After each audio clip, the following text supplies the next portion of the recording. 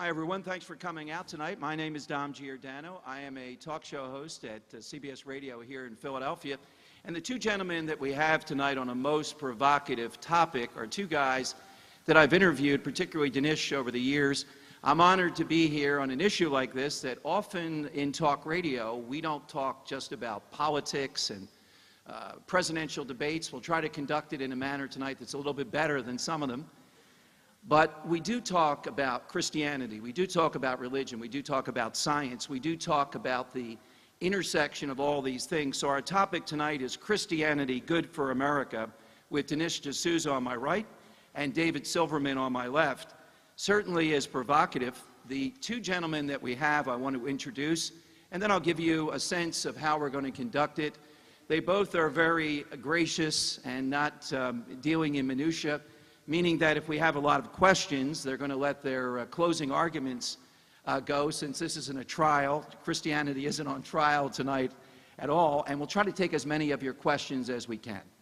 Dinesh D'Souza was born in Mumbai, India. He came to the United States as an exchange student, graduated Phi Beta Kappa from Dartmouth in 1983. I got to know him when several books came out by Dinesh, one that I think I've interviewed him on, What's So Great About Christianity. He's also written the New York Times bestseller, What's So Great About America. He's been critically acclaimed for his thoughtful patriotism. He did serve in the Reagan administration. He was a policy analyst, and I think that's when the nation started to know about Dinesh D'Souza. I can tell you, as a talk show host, as a communicator, he is one of the top guys I would bring on when there's going to be an elevated debate, but a provocative debate, someone who's thoughtful but interesting and entertaining at the same time. David Silverman is president of American Atheist. His claim to fame for me is he's often sparred with one of my most provocative guests, Pastor Bill Devlin, who may be here tonight, I think, coming down from Manhattan.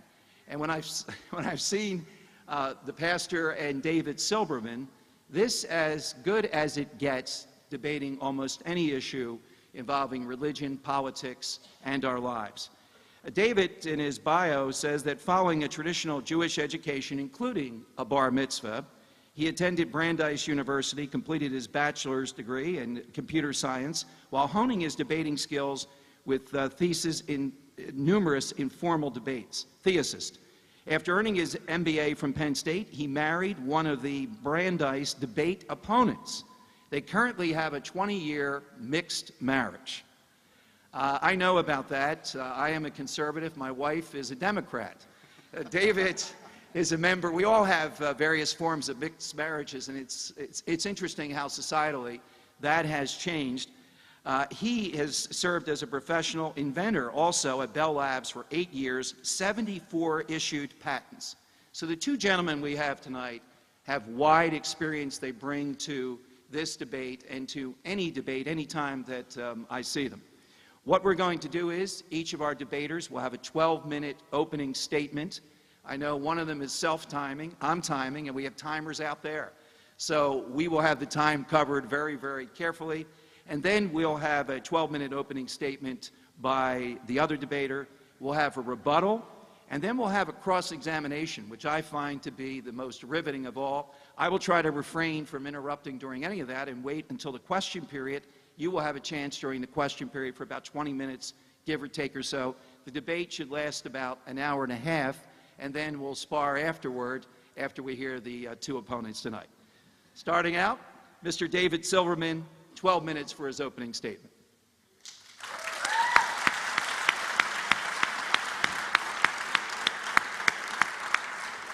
Thank you, everybody. Let us pray.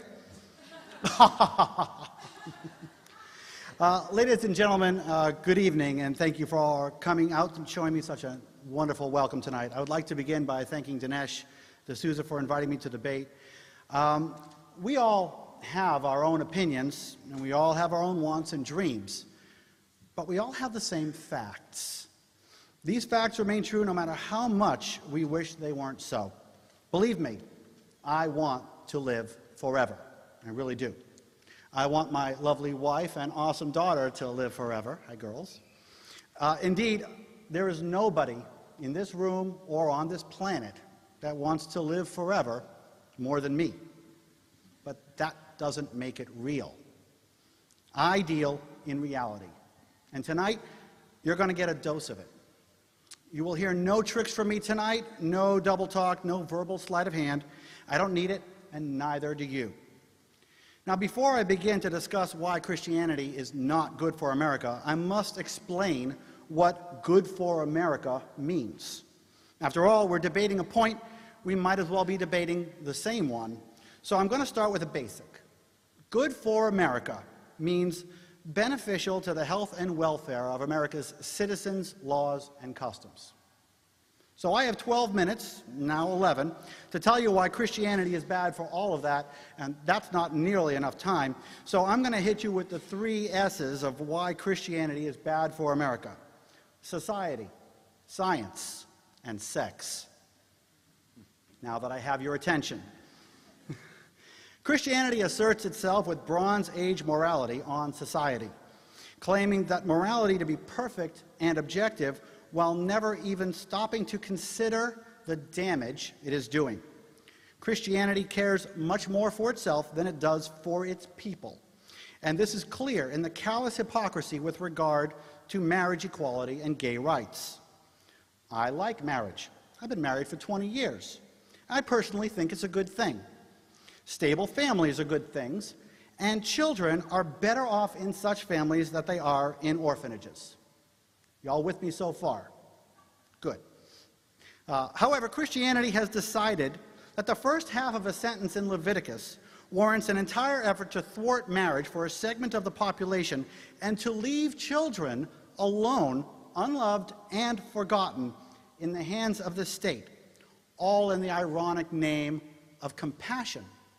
You see, Christianity hates to admit it's wrong, even in the face of enormous evidence and good old-fashioned kindness.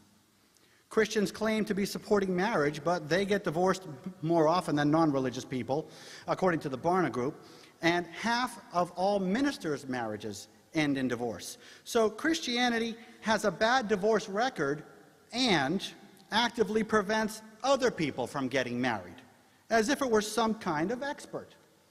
That's not good. Gay rights benefit many and hurt no one. No one. But Christians oppose it out of sheer stubbornness.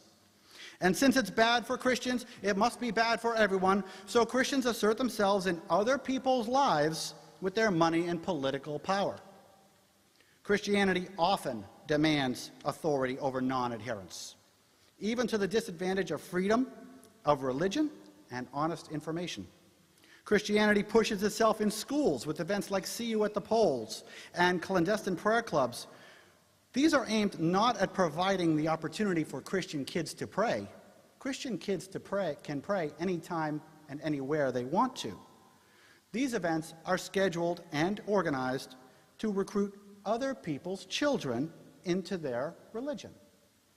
They don't hide this. They're out to convert children without regard to parental wishes or even against parental wishes, all under the ironic name of freedom of religion. Christianity also asserts itself in the doctor's office, where it creates barriers for other people who wish to terminate a pregnancy. Their cafeteria-style Christian movement has determined that it's immoral to get an abortion, so they oppose it. Again, for non-adherents, by law, as much as possible. The result is a direct attack on the well-being of women's rights based solely on some interpretations of some Bible passages picked to support their religion. So, again, Christianity decides what is moral, and other people suffer. And speaking about suffering, let's talk about how Christianity causes suffering on a broad scale by stymieing science. Christianity hates science because science keeps proving religion wrong. In all of history, science has never proven any God exists, even once. So Christianity opposes science as often as politically feasible. Christianity has decided to oppose stem cell research and was successful in essentially halting such research for years, once again under the banner of supposedly objective morality. So let me just take a quick pause here and ask for people to raise their hands. Please raise your hand if anyone in your family has had cancer. Keep them up. How about Lou Gehrig's disease, Alzheimer's disease, Parkinson's disease? Raise them up. Spinal injury or diabetes. Anybody, a lot of people. Your lives have been impacted negatively by Christianity because Christianity has decreed that scientific research on blastocysts would otherwise have been discarded is bad. Indeed, this position has directly reduced the anticipated lifespan of every living human being by delaying the most important research in recent history. You cannot underestimate the importance and potential of stem cell research. But Christianity doesn't care. They wash their hands of the responsibility from their own actions and instead persist on stymieing research to the detriment of everyone. And they expect you to thank them. Science has proven the biblical account of creation wrong, and everyone knows it. So instead of accepting the correction and moving on, Christianity tries to infiltrate schools to silence the knowledge that we have. They say God did it is valid science and needs to be taught in schools alongside proven fact. They twist words, they pull strings, and they do whatever they can to convince people, now 40% of the population, according to Gallup, that their Bible is correct and everything we know is wrong. In other words, Christianity dumbs down our society with incorrect information so they don't have to admit they're wrong. That's not good. As a result, the world laughs at us, laughs at our kids, your kids, and in many cases you, because you have a huge gap in your knowledge of science compared to the rest of the world. That's a major disadvantage, all because Christianity can't admit it's wrong. That's less knowledge for Americans, which of course leads to losing jobs when competing with better educated people from other countries. Again, Christianity doesn't care because it doesn't have to admit it's incorrect. And again, they expect you to say thank you. But it goes beyond lies. It goes beyond the callous disregard for love, children, and freedom of religion. Christianity attacks the most basic of human functions, sex. According to Christianity, sex is bad, even though everyone does it. The Guttemacher Institute says 95% of Americans have premarital sex. 95%. But Christianity says these people are all doing something immoral. They promote ignorance of common use and abstinence-only education. The result? More STDs, more pregnancy, and more strife for the American people. According to the Journal of Adolescent Health, quote, "We believe that abstinence-only education programs are morally problematic by withholding information and promoting questionable and inaccurate opinions. Abstinence-only programs threaten fundamental human rights to health, information, and life." Life. Does Christianity care? Will it reverse its position and aid life and health by promoting safe, responsible sex by consenting adults? No. Sex is bad. Condoms are bad.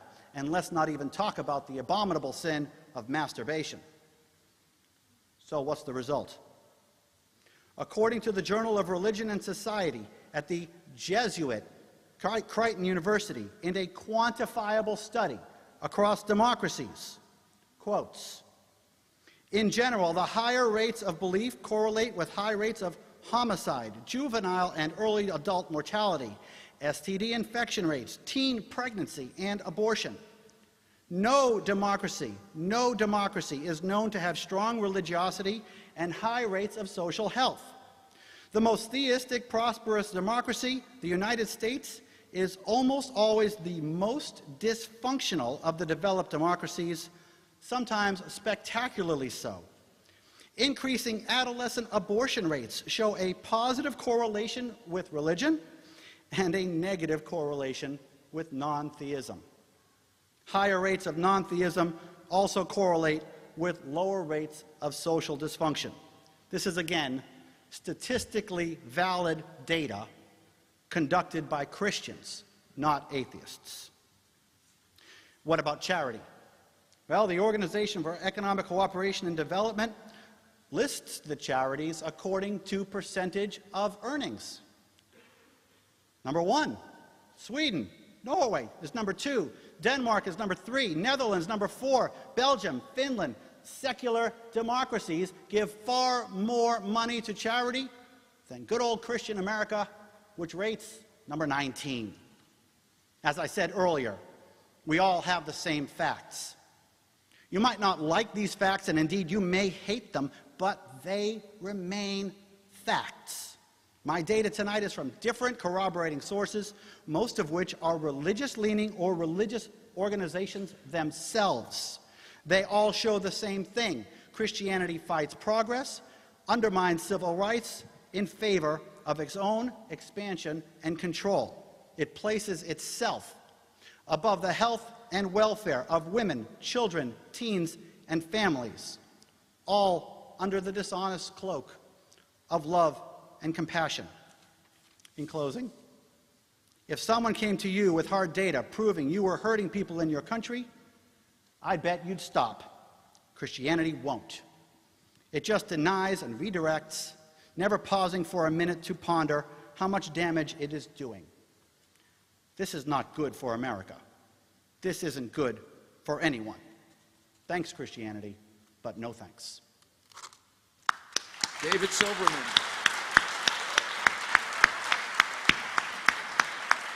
All right, we have 12 minutes of opening statements of Mr. D'Souza.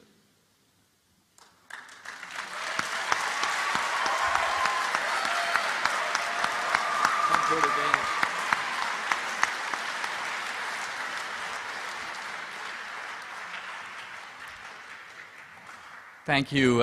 Thank you very much. It's a great privilege and great honor to be here. What a beautiful setting this is, and thank you all for coming out. It's the first time I've been meeting and debating David Silverman, so I'm looking forward to a lively debate. I do want to say that in one respect, we are very much on the same ground. This is a debate that is going to be conducted in the language of reason alone.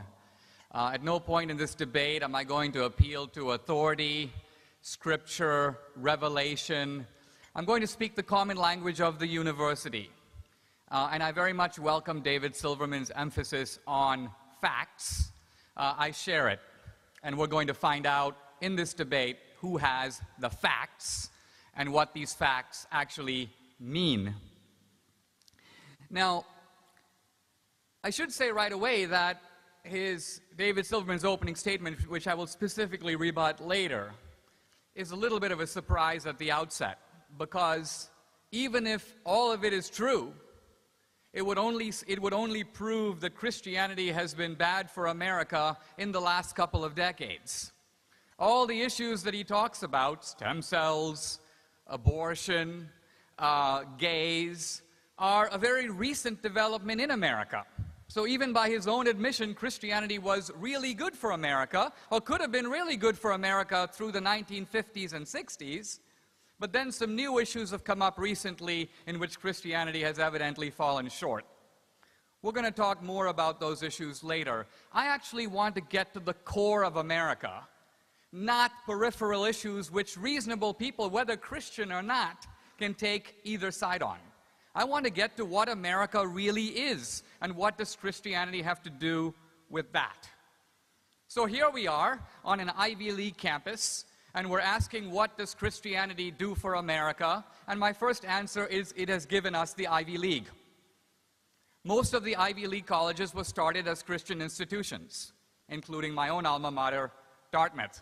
Dartmouth was founded by a Yale clergyman who went up in the woods of New Hampshire to educate and Christianize the native Indians. Sometimes I wonder how I got there. I think I might have misread the catalog. But the part about the Indians. So these colleges today have become very secular.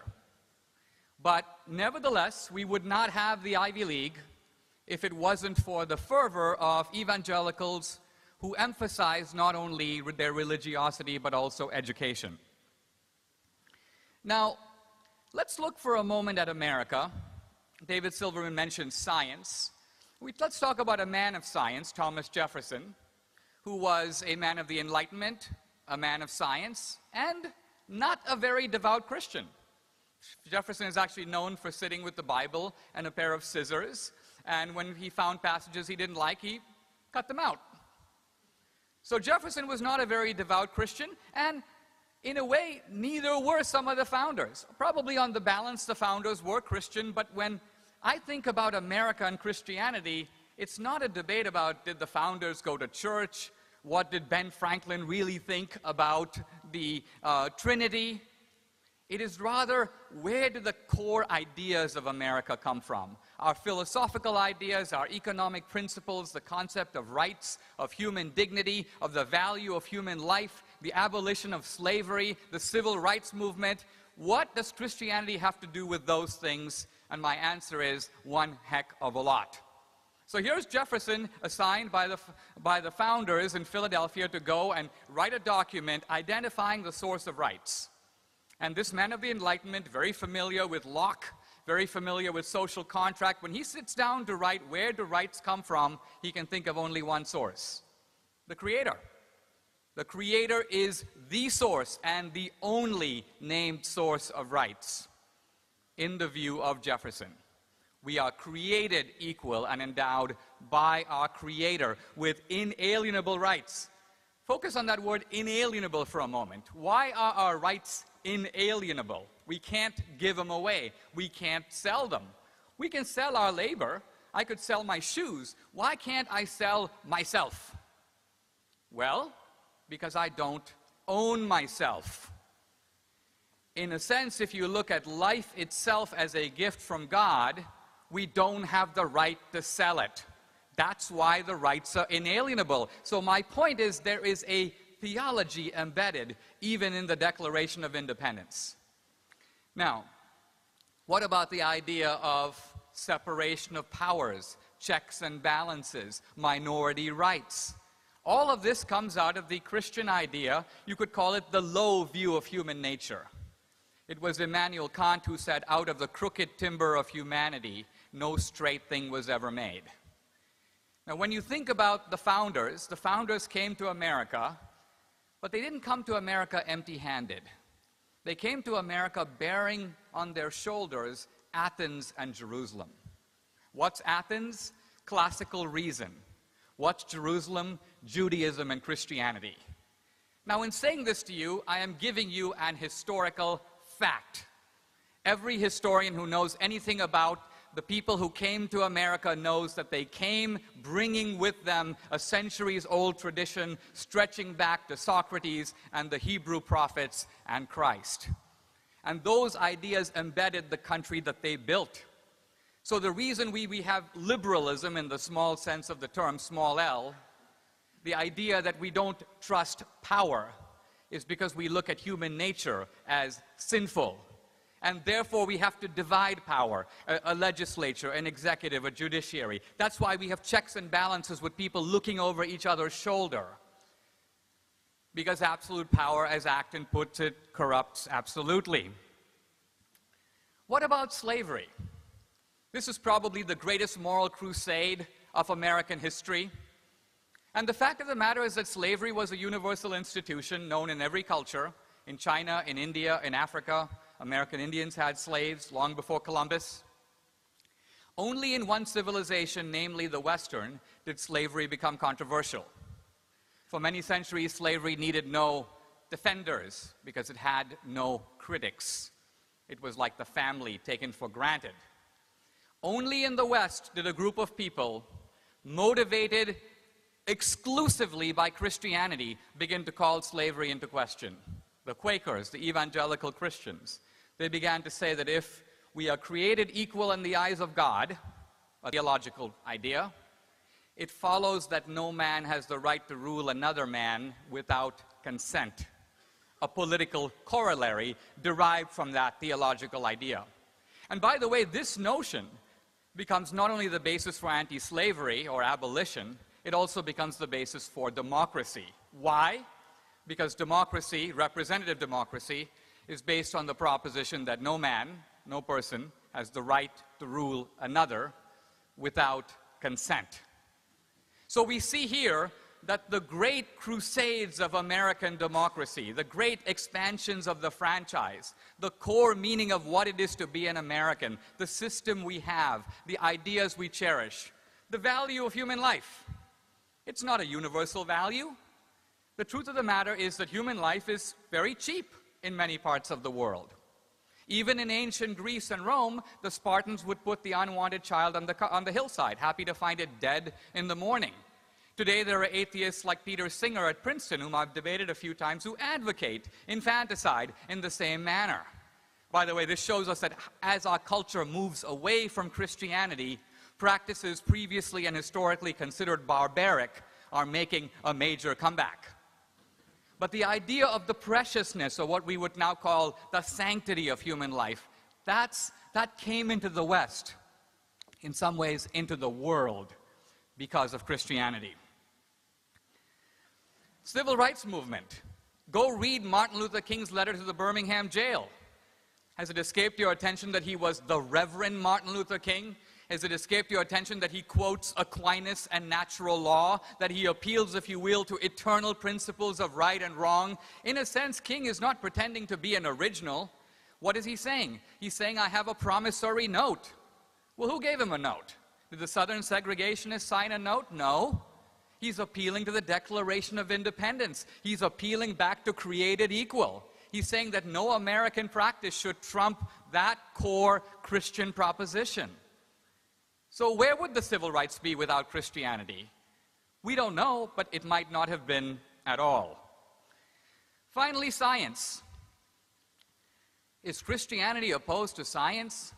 It seems that, first of all, the only issue that David Silverman has here is the issue of evolution and the issue of teaching evolution in the classroom, even if he was right about that. And I have no problems with evolution at all. Even if he's right about that, he's talking about a relatively small group of Christians, probably 5% of the total, who are agitating for changing the biology curriculum. He's not talking about the mainstream of Christianity at all. If you look historically, most of the great scientists in the world for the past 200 years, going back to Galileo, Copernicus, Newton, Boyle, Faraday, Pascal, the list goes on, were theists, and most of them specifically Christians.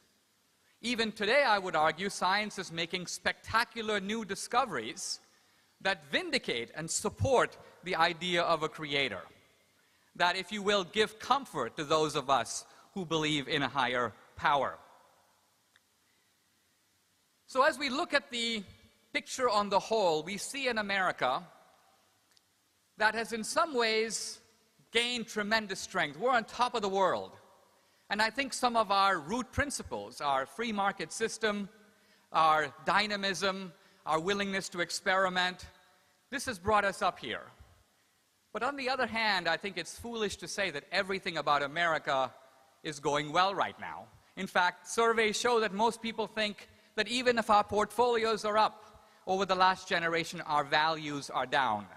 One reason people focus so much on these issues, prayer in schools, abortion, to me, those are symptoms.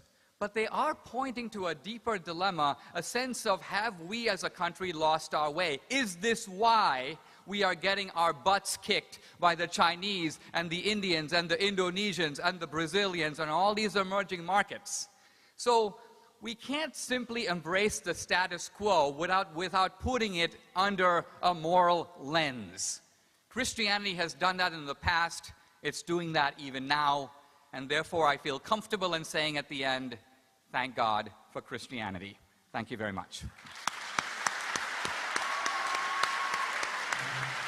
David Silverman with a 7-minute rebuttal.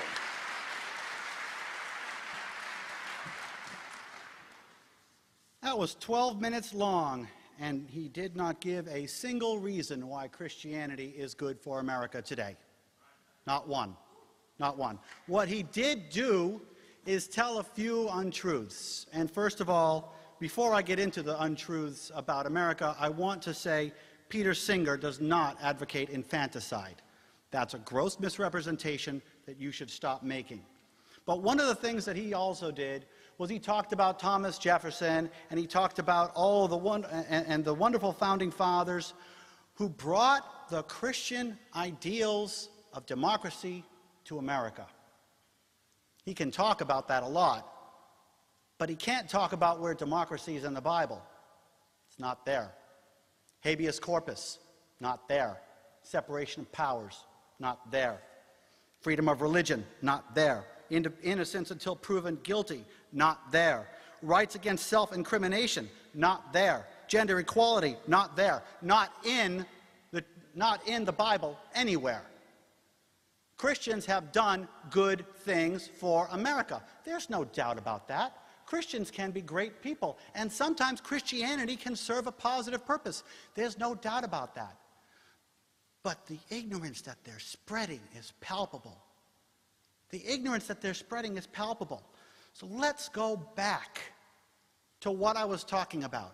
Is Christianity good for America today?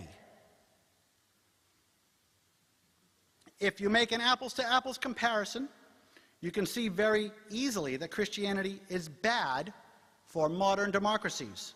According to a Gallup 2009 poll and the World Values Survey, the HDI index, which compares quality of life, is lower in more religious countries. That's bad. Indeed, countries like Sweden, Norway, and Canada, where religion is going extinct, the populations enjoy greater happiness, less poverty, better educations, and longer lifespans today. How would this country look without Christianity's negative influence? Well, let's think about it. What would happen if every couple could marry and adopt children? Ooh. Or if women made their choices about their own bodies free from vitriol and violation of privacy? What would happen if teens were taught responsible sex practices in an ethical manner that placed safety above dogma? What if our science classes taught only cutting-edge science instead of Bronze Age religious doctrines? What if religion were no longer an excuse for bigotry? Well, the good news, we have a pretty good idea because we have the Gallup 2009 survey. We would look like Norway and Sweden and the other secular democracies with lower crime rates, longer lifespans, less disease, and a higher quality of life today. And that is good for America. See, no gymnastics, no double talk, no allowing Christianity for taking credit for things that individual Christians did. It has to be what Christianity is doing. If Christians learn something about science, they don't do it by looking in the Bible. They do it by doing science and math, not by looking at the teachings of Jesus. Kepler was a Christian, but he didn't look to the Bible to see if the orbit of a planet was an ellipse. He figured it out, and that's not a Christian thing. That's a Kepler thing. Real examples that Christianity is hurting America, real data showing a rise in religion in countries like us positively correlate with a lower quality of life. That's what I'm offering you today. Real data from multiple independent sources, including Christian sources, showing Christianity's positive effects on a country are fallacious, and its negative effects on societies like ours today can be devastating. Real data proving me right. Again, thank you. David Silverman. Mr. D'Souza, 7-minute rebuttal.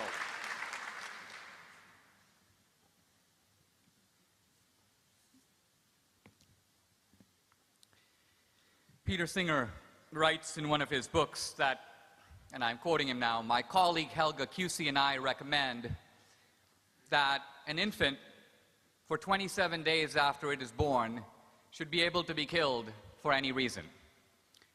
He's talking about a decision not by the state, but by the family, the mother, in consultation with the doctor. We're not talking about abortion. We're talking about a live kid. Now, perhaps in David Silverman's dream world, this is not infanticide, but I think most of the rest of us know what it is. Singer is for infanticide. He's also for euthanasia, and that's why a handicapped group called Not Dead Yet is constantly boycotts and appears to protest at his lectures, because they know what he's about. Let's talk for a moment about Kepler and Newton. These are guys who are not scientists who on Sunday happened to go to church. They were deeply interested in theology. Newton wrote more about Revelation, the book of Daniel, and the Bible than he did about science. He looked upon science as a way of showing God's handiwork in the world.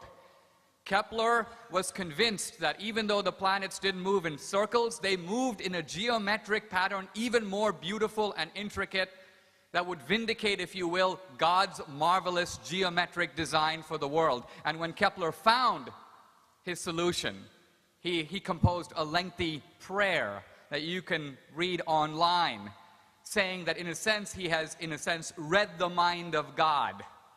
So the point here is that we're now seeing with Silverman and others anachronism, a kind of secular projection back, a desire to, you may say, deconvert people who saw themselves as deeply devout, to erase, if you will, their Christianity.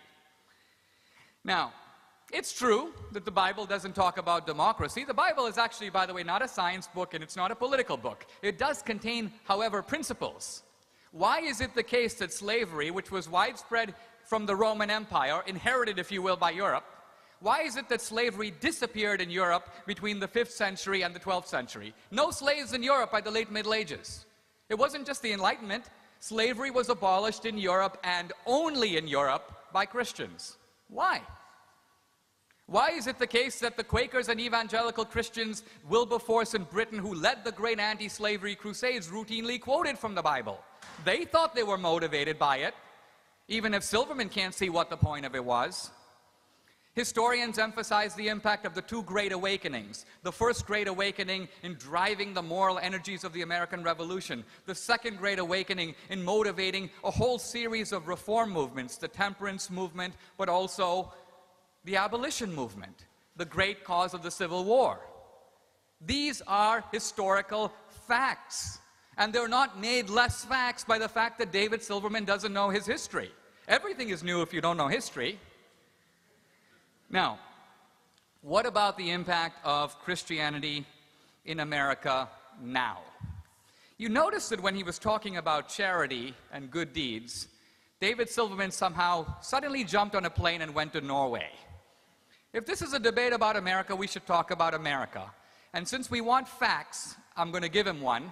This is a lengthy study by the sociologist Arthur Brooks in a book called Who Cares?, in which he divides America into 4 groups: religious conservatives, religious liberals, secular conservatives, and secular liberals. And he monitors the amount of good things that people do, both in terms of giving money, but also in terms of time, over a considerable period of time. And he discovers that if you look at what people do for others, and if you were to rank them, the people who do the most are the religious conservatives by far. The people who do the next most are the religious liberals. The people who come next on the line are the secular conservatives. And the people in our society who do the least for their fellow man, both in terms of money and time, are the secular liberals. Now, what makes this particularly ironic is that the secular liberals are economically the best off. They make the most money. They are in the strongest position to help, but in fact, they do the least. Dostoevsky, by the way, knew this. He has a very interesting debate in the Brothers Karamazov, where Ivan the atheist scores a devastating point against the devout Aloysia, his younger brother. And Ivan says, "I can't endure the suffering of the world. Would you agree to a design of the world in which even one child's tears go unpunished and unaccounted for?" And Aloysia is intimidated, and he goes, no, I couldn't live with that plan. So Ivan wins the argument. But as you read on, you discover that Ivan marinates in his atheist resentment. He's a point-scoring guy. He wants to feel vindicated against God. What does he actually do for the suffering? Nothing. Aloysia, by contrast, spends his time with the people who are suffering. He is actually in solidarity with them. He can't meet his brother on the intellectual plane, but on the practical plane, he's far better. And the truth of the matter is that in America today, the most generous people in our society, fact, are the Christians.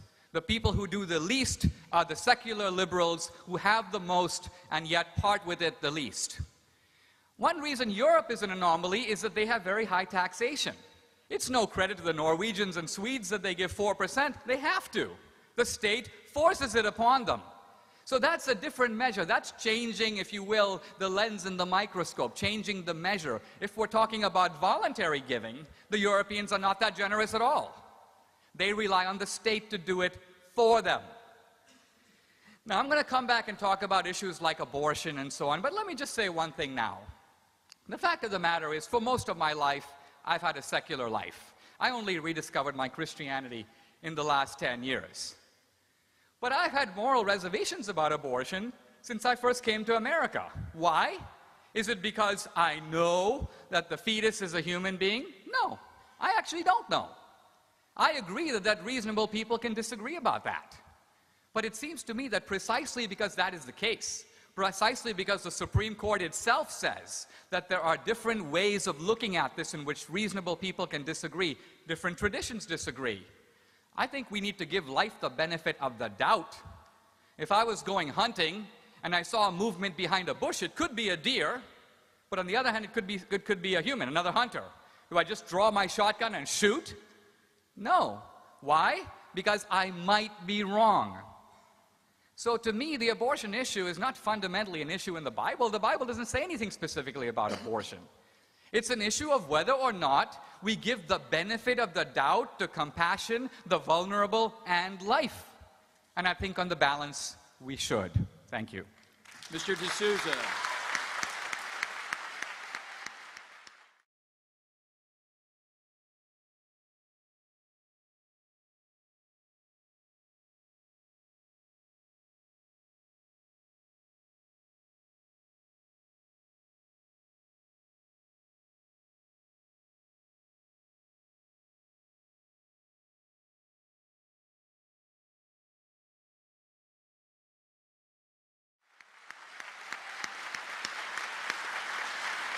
In our next section, we're going to have 5 minutes of cross-examination. Each cross-examiner will ask questions. They will not make statements.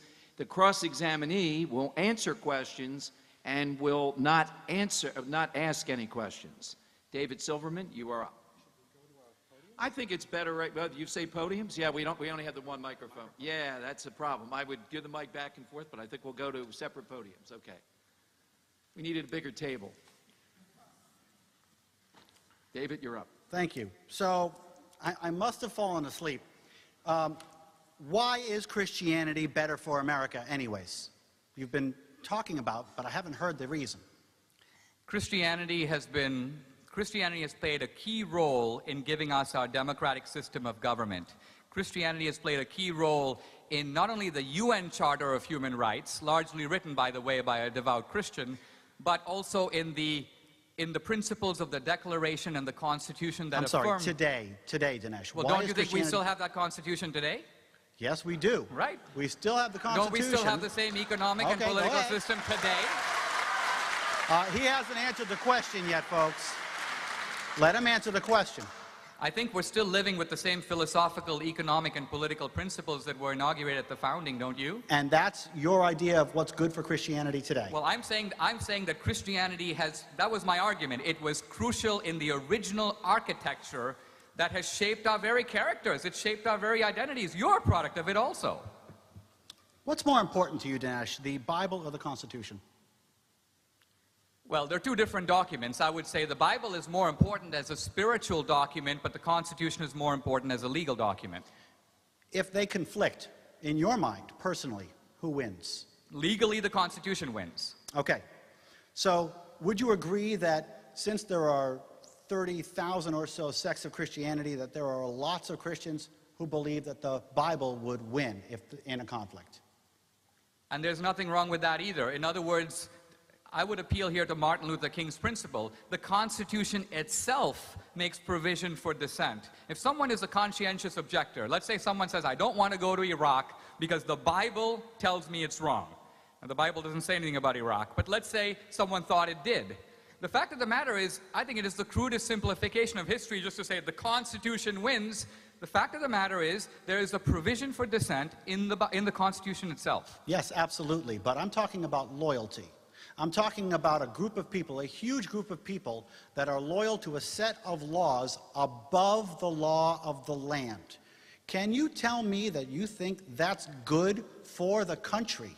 Yes, I think it's very good for the country. Let me ask you this. Is your highest loyalty to the law of the land? If somebody told you, if we passed a law that was affirmed by the Supreme Court that said that mothers must have abortions whether they want to or not, and this was affirmed as legal by the Supreme Court, would you go along with it? No, I would oppose it. Okay, so you have a higher morality too. That does not mean I have a set of laws that I rate higher than the Constitution. Yes, it does. You do. No, it does. I'm not talking about a personal one law. I'm talking about a set of laws by a preacher that a huge group of people rates more important, higher on the level than the law of the land. How can you tell me that that's good for America? I'm saying that you endorse the same principle. You just disagree with the morality at question. I can give you a number of other examples in which you would agree that there are moral principles that you subscribe to, that if the law was different, you would nevertheless disobey that law. I'm talking about a separate set of laws that I hold higher than the law of the land. And you're denying that you subscribe to a higher set of moral principles that if the law of the land contravened them, you would go with the law of the land. No, I would dissent, but it doesn't mean I have a loyalty You just somewhere haven't assembled those things into a set. No, I'm saying I don't have a loyalty to someone else, and you do. And that's not good for America. It's not... Let me go on. I'm running out of time. Well, I just have a the only difference is that you have the same absolute morality, which you don't trace to a creator. You're saying that for some reason, because I think that this same moral law has a moral lawgiver, and you don't, your moral laws are okay, but mine aren't. No, I don't have an absolute moral law. I think that's what what you're saying. David, you have about a minute left if you have one more question. I got one more question. Do you agree that condoms prevent pregnancy and the spread of disease?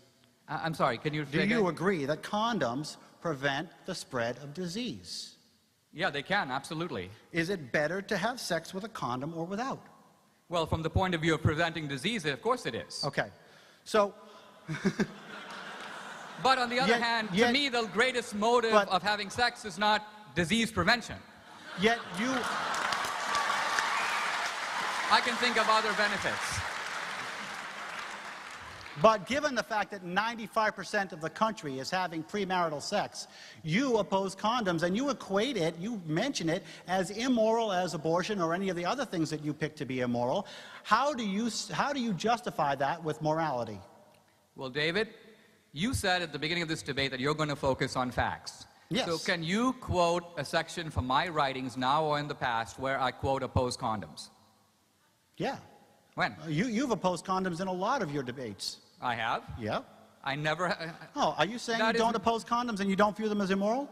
Look, I believe that within a committed marriage you don't need condoms. I'm talking about premarital sex to condoms. That's not an answer to my question. Are you saying that condoms are moral? I have never spoken against the legality of condoms. That's not what I asked either. Are you saying that condoms, and I'm not asking about legality at all, are you saying that condoms are moral or immoral? I think that that's a bogus question because legality... Let me tell you why. The issue of legality is what applies to other people. That's like asking me whether or not I like horror films. I may not like horror films, but I'd have nothing against horror films being legal, so anybody else is welcome to go to horror films. So why should my taste in horror films be used as a prohibition on society as a whole? I've never spoken against condoms. All right, thank you. We need a fact checker on that one, I think. We'll continue with Mr. D'Souza now. We'll cross-examine David Silverman.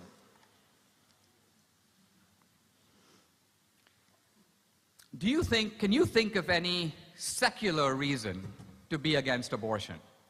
Yes. So you think it's quite possible for somebody to be against abortion even if they're an atheist? Yes. And in fact, there are atheist groups against abortion. Yes. So opposition to abortion by itself is not a religious position. By itself, no. Yes. And therefore, all the stuff that you said about the Christian role in abortions, the Christians could just say, we have very good reason for opposing abortion that Jews and Hindus and Muslims and even atheists can agree with. Just because we're Christians and we oppose abortion doesn't mean that this is a purely theological view. It could very well be a moral or political view, right? That's not the position that they take, but it could be a moral view. And since you don't know what's in their minds and what is their real motive inside their heads, isn't it possible that the arguments that they give for abortion, such as it is the killing of unborn human life, should be taken at face value? The principal reason that they oppose abortion is because somebody has decreed that a zygote is a conscious, sentient life with a soul. That's not right. That's imposing your religious views on other people. If they took the view that abortion, if they took the secular view, it wouldn't be such a problem in my mind. So you're saying that if I think that a zygote, a blastocyst, has a right to life. Let's say I don't even think it's a human life, it's a potential human life. I don't think that potential human life should be snuffed out. You're saying that because the Pope or some other religious authority issues a similar position, therefore my position is invalidated, it becomes a religious position, it doesn't belong in the public square, even if I can give moral reasons to support it. No, that's not what I said. Well, what are you saying? I'm saying that if you use your political power as a religion, because of your religious views, to force it on other people, that's unethical as far as the American policy is concerned.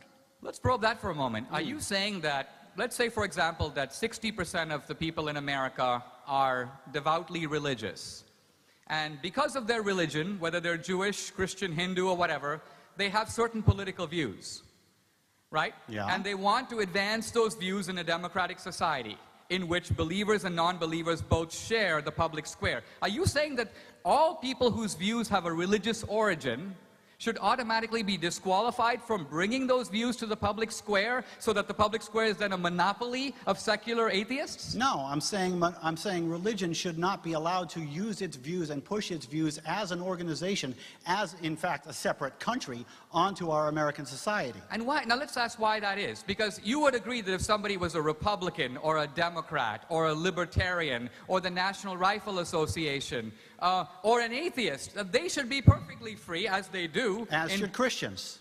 Pardon? As should Christians.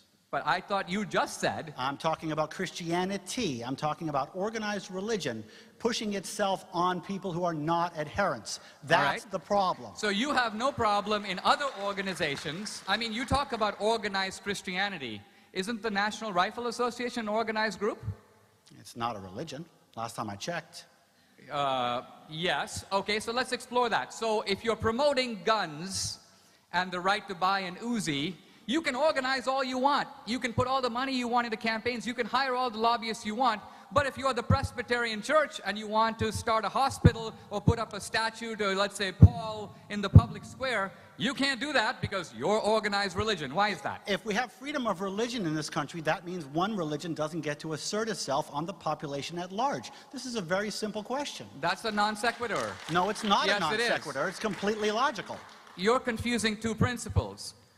First of all, if we have other organizations involved in politics, do we have a national establishment of the NRA? No. The NRA can participate in politics, and it doesn't violate any no establishment clause. Every other organization can participate in politics, and it's not seen to jeopardize the existence of the state or as an official state endorsement. The government gives money to farmers. Is the United States establishing farming as a national occupation? No. You're looking at me, afraid I don't know follow if you, you're Dinesh. being I really don't. cunning or obtuse. But what I'm trying to say is, the fact that the government subsidizes something doesn't make it an establishment. If the farmers can get money... But we have a federal law against the establishment of a religion. That's the whole point. But An abortion is doing that. That's exactly what Christianity is. When Christianity comes on and asserts itself and says, we are going to use our money and power to establish our religion, the religion of anti-abortionism, against non-adherents, no, that's illegal. That's David, bad for America. Anti-abortionism is not a religion. It's a point of view. It's a position on a moral issue. All right, Fine. that concludes our cross-examination by Mr. D'Souza. We'll have a 5-minute rebuttal by David Silverman and then Mr. D'Souza, and then we'll be ready for questions. David, you have Okay. 5 minutes. So I have 5 minutes, and then he has 5 minutes, and then we're done. Is that right, or we have 3 minutes? Questions from the audience and closing Okay, well, statements. that's- Yes, okay. exactly. Dinesh, you've been known to say you don't like cafeteria Christianity, that your Christianity is contextual and not cafeteria. Is that correct? No, this is your time to This rebut, is your not rebuttal. question me. No more cross-examination. You're just giving a 5-minute Oh, speech. I'm sorry. I'm sorry. I'm a little confused because I thought we were supposed to go back and forth. Hold I on like to the time. questions, but I am only the titular moderator here. I'm looking for a signal. We can go with more questions? Both gentlemen agree with more questions? You want to do I'll I like agree. the questions. Oh, I'm sorry. All right. Questions. Fire away. Why don't you question me for 5 and I'll question you for 5? There you go. I right, think okay. that's a good idea. Okay, so your religion is contextual and not cafeteria. Right. That's your words, right? That's my I'm words. getting that quote right? Aren't these both examples of you interpreting passages as you see fit? There's no contradiction. There's no contradiction between looking for a contextual Christianity and using your own interpretation, any more than if I were to take the position that we can't read Hamlet except in context. You can't quote isolated passages, but that doesn't mean I don't have my own interpretation of Hamlet. I do. But you do talk about an absolute morality that comes from the Bible, do you not? The absolute morality does not come from the Bible. The absolute morality comes from conscience. Comes from conscience, so Yes. everybody has a different conscience. Everybody has everybody has a different set of neural networks in their brains, but the moral law that conscience appeals to is shared by all normal human beings. But we all differ on what morality is. No, we don't. We differ on the application of it. How so? Well, let's give you an example. If there was a small dog on the stage here, and then our worthy moderator got up and began to stomp on the dog, I think a wave of revulsion would spread throughout the audience, showing that there's a shared moral response to a simple event. Now, admittedly, if it was a cat, we might go different ways. But that doesn't come from Christianity, that doesn't come from God, that comes from us. David, when I opened the Bible and I read the 10 Commandments, I did not go, wow, stealing is wrong. Wow, murder's wrong. What a discovery. I already knew that. So the Bible is a ratification of conscience, not a substitute for it. The Bible is a ratification of conscience, not a The substitute 10 Commandments for are a codification of already existing moral codes. It didn't invent those codes. it. Okay, but it does specify the penalties for breaking those codes. Are those part of our absolute morality? No, because the penalty specified in the Bible applies to the old Jewish law and was abrogated, at least to some degree, in the New Testament or Christianity. So there are parts of the Old Testament, then, that we really don't have to pay attention to at all. Exactly. Okay, great. I wanted to make sure about that. So how do we I mean, know... that's not my position. That was the position of Paul. There was a huge debate about this by the early Christians. And so that's why, for example, Christians don't keep the Sabbath, they don't have bar mitzvahs, they don't do a lot of stuff that Orthodox Jews do. This issue was settled 2,000 years ago, even if you're just finding out about it now. Okay. Thanks for the snark. Whose Christianity is right, and how do we know? We're talking about, is Christianity good for America? Whose Christianity is right, and how do we know? Well, the fact of the matter is that while you can say there are a lot of different sects and so on, there is a kind of mainstream Orthodox Christianity that's come down for 2,000 years. It is the common ground between the Protestants and the Catholics. You can call it Nicene Creed Christianity. And it is the Christian mainstream. Now, on the periphery, there are lots of debates about premillennials and postmillennials and something that is sometimes debated called the rapture and so on. But the fact of the matter is the mainstream Christian tradition is subscribed to by the vast majority of self-identifying Christians. Yeah, but there are 33,000 different sects of Christianity. Every single one of them believes they're right. how do we know which one is right for America? Well, in a country where you have freedom of religion, you don't. But that would be like me saying there are 40,000 types of conservatives and Republicans, and there probably are, but nevertheless, there is a conservative point of view that most of us would recognize. But the breadth of Christianity is huge. 30,000 different sects. That's a lot of breadth. 33,000 actually, and 31,000 sentences in the Bible. 33,000 sects of Christianity. That's a pretty broad amount of disagreement. How do we know what kind of Christianity is right for America? David, I think we're here a little bit in different planets. I mean, if you go into a Christian church, whether it be, I'm not talking now, for example, about the guys in Waco who are the church that shows up at military funerals, but if you go to Presbyterian churches and Methodist churches and Anglican churches, you hear the same Christianity. Different liturgy, different emphasis. It's completely recognizable. You mentioned that your mixed marriage.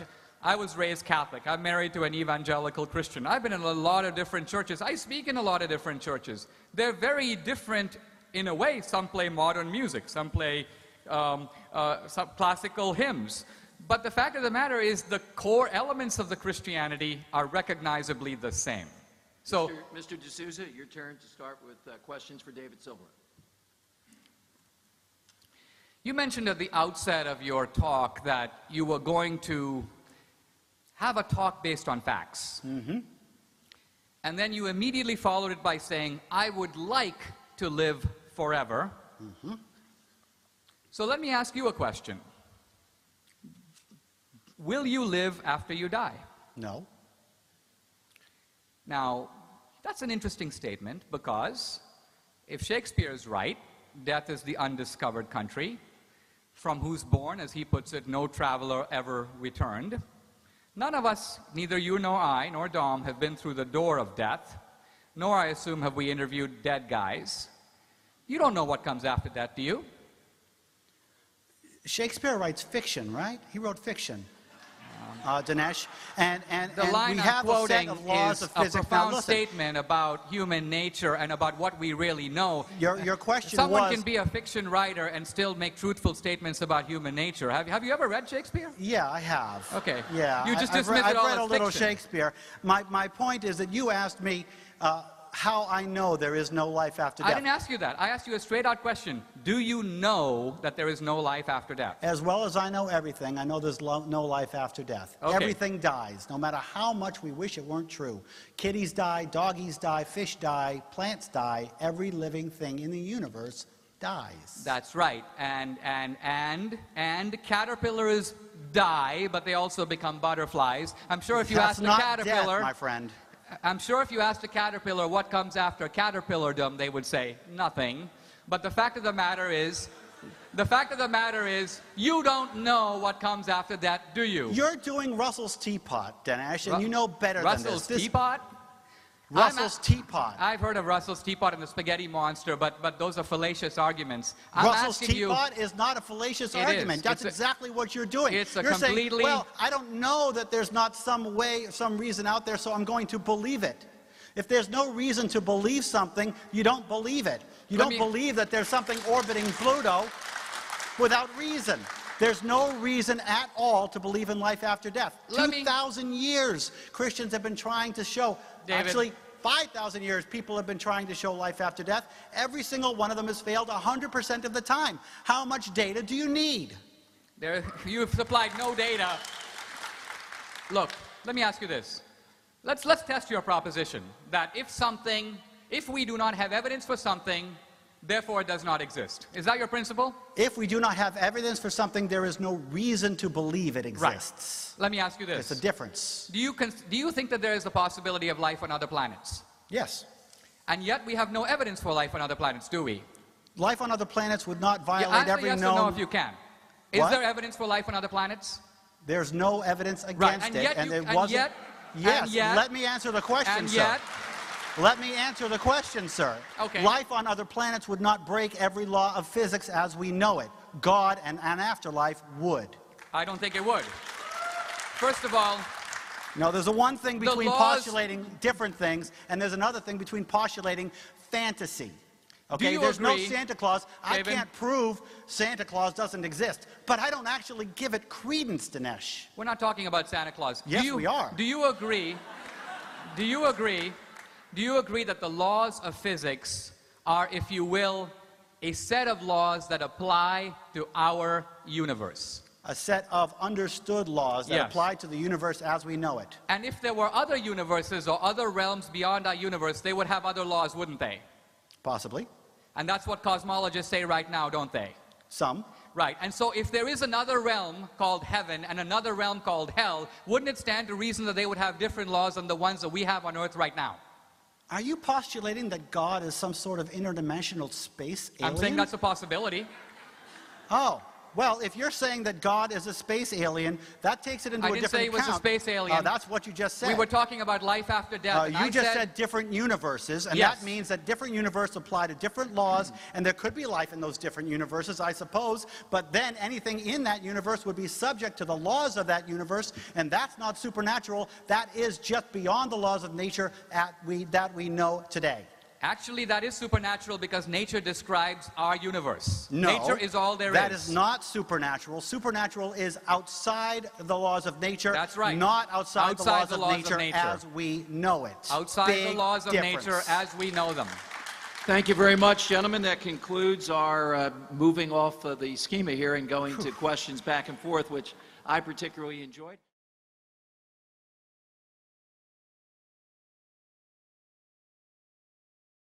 All right, we have time just for closing statements. David, if you'd like to go first.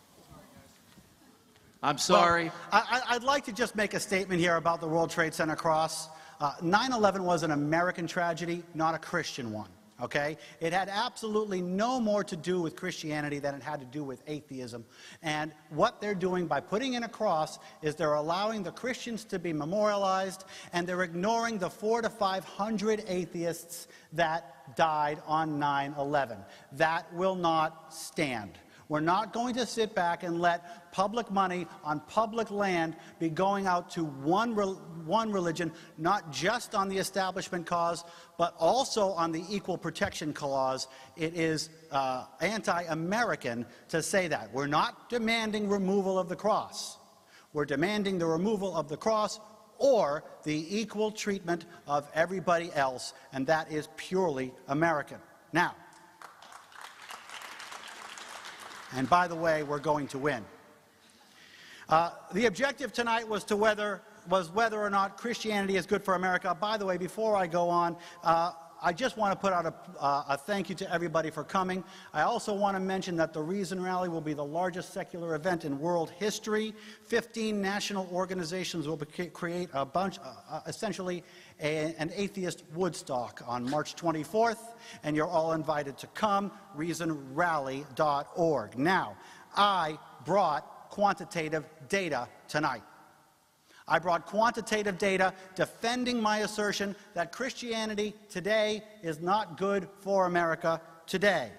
Real statistically significant data from multiple corroborating independent sources showing a positive correlation between Christianity and that which we consider to be bad for America.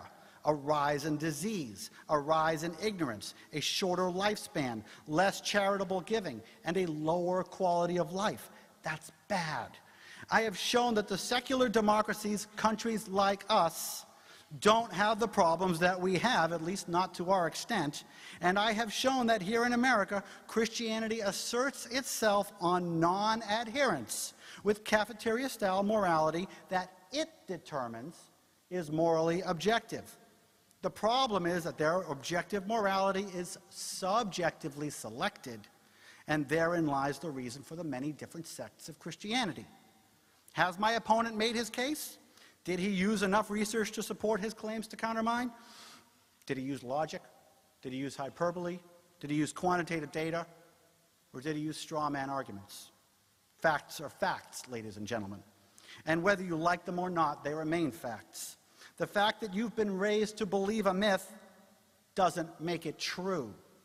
Not knowing the answer to a question doesn't make something else true.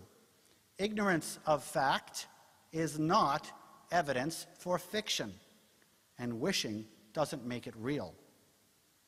Every living thing in the universe dies. It really dies. It doesn't go anywhere, and like I said before, neither do your dogs or your cats or your kids or your grandparents.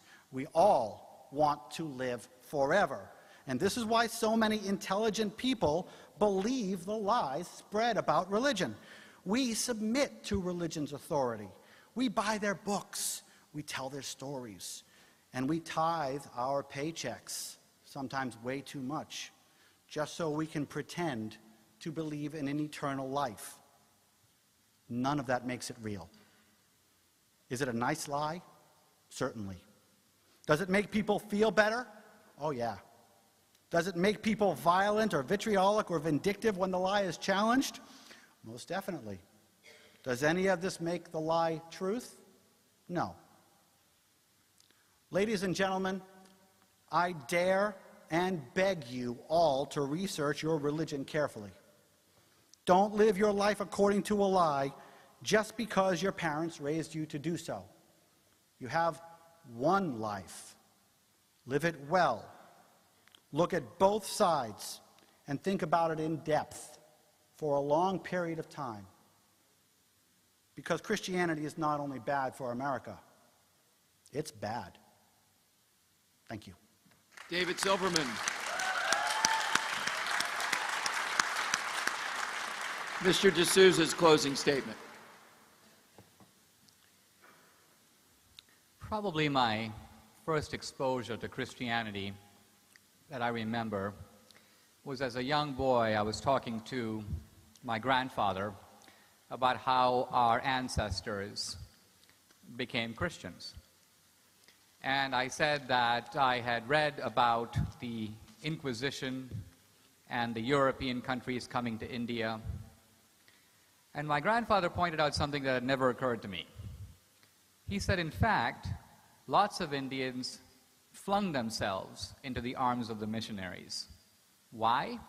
Because in India you had the caste system.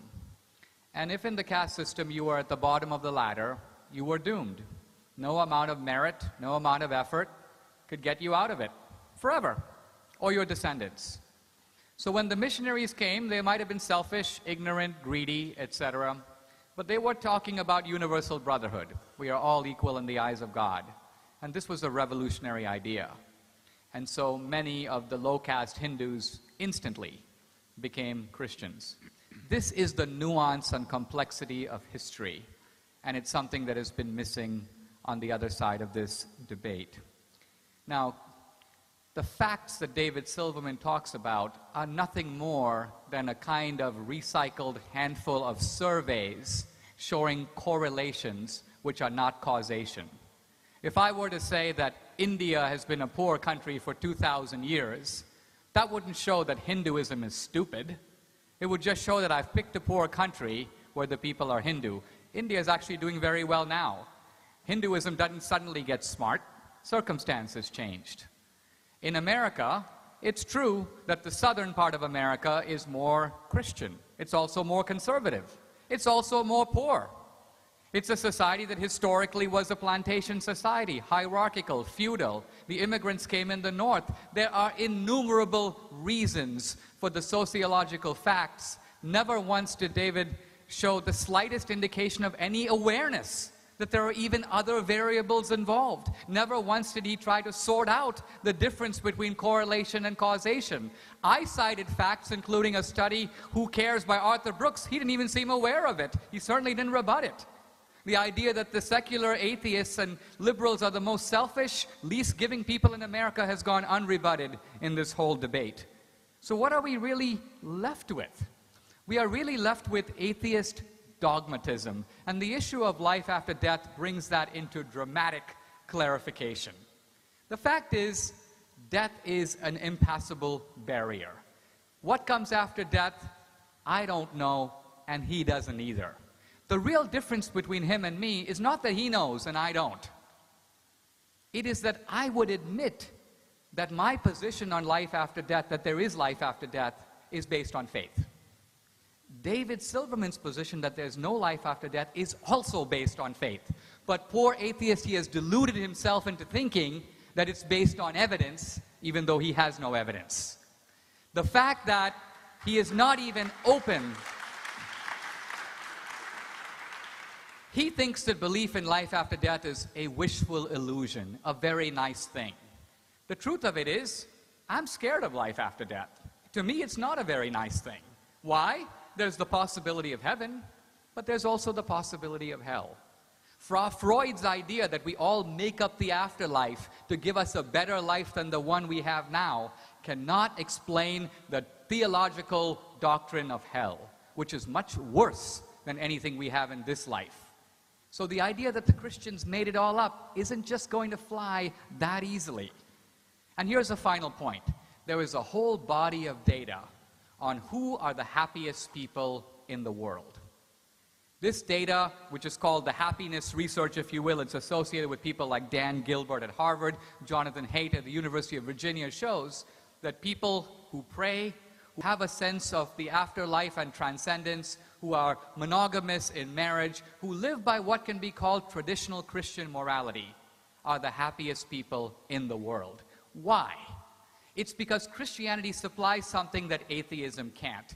Even Marx knew that. When Marx said Christianity religion is the opium of the masses, he knew that it offers hope and consolation at the point of death that atheism can't give you. If you read Steven Weinberg, Richard Dawkins, you find despairing credos of the fact that the universe is pointless. Bertrand Russell said we can only build a philosophy of atheism on unyielding despair. If that's what you're looking for, be my guest. But what Christianity offers you is the experience of the sublime, a sense that your life is part of a cosmic drama, a sense that you can hope for an existence beyond death, reunited with your relatives, a sense of transcendent morality that we all know is within us, a sense that a way to teach morality to our children. We can talk about morality coming from Kant and Schopenhauer, but nobody ever taught their kids morality that way. They taught them morality through Hinduism and Buddhism and Christianity. So even in a secular way, Christianity supplies hope, morality, cohesiveness, a sense of optimism about life, and that experience of the sublime. One reason David talks so much about sex is that in our secular society, sex gives us that momentary glimpse of the sublime, but then it's gone. With religion, with the belief in God, you can have that same sense of the sublime all the time, every day. And Christianity supplies that not just to America, but also to the world. Thank you very much. Thanks to David Silverman, Dinesh D'Souza. Thank you all tonight for being here. Thank you very much.